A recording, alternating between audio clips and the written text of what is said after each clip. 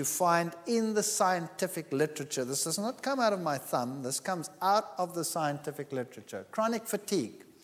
Many people speak to me about chronic fatigue. Take out the dairy, and the problem is very often solved. Tension headaches, musculoskeletal pain, hyperactivity, bedwetting, allergies and congestion. Many, many allergies can be taken straight back to dairy. Asthma and respiratory difficulties. Well, for one, my wife was an asthma sufferer. She had to take an asthma pump. She could not go anywhere without an asthma pump. She was a constant asthma sufferer. It was a nightmare. And since she threw out the dairy, she didn't have to use the asthma pump. It took about 6 months in her case.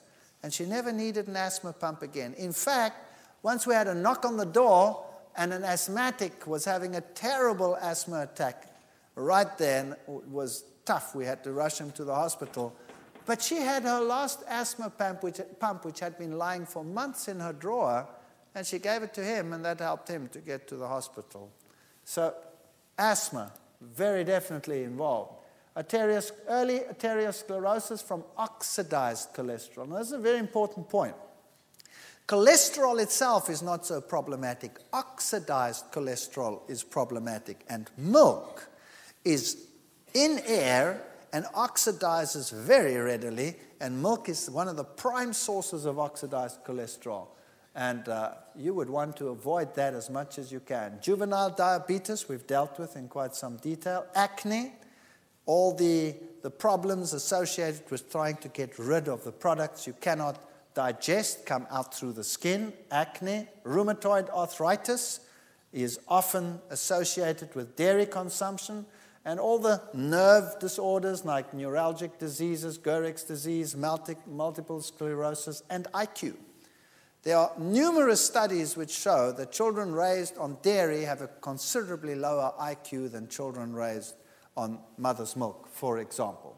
So with all this listing, why would you want to use dairy products? One reason, and one reason alone, remains. The fat is bad, the protein is indigestible or partly digestible and is bad for you. There's one reason and one reason alone why you would want to use dairy products, and what is that? Calcium. That's it. Calcium. So in our next session, we will deal with some of these issues.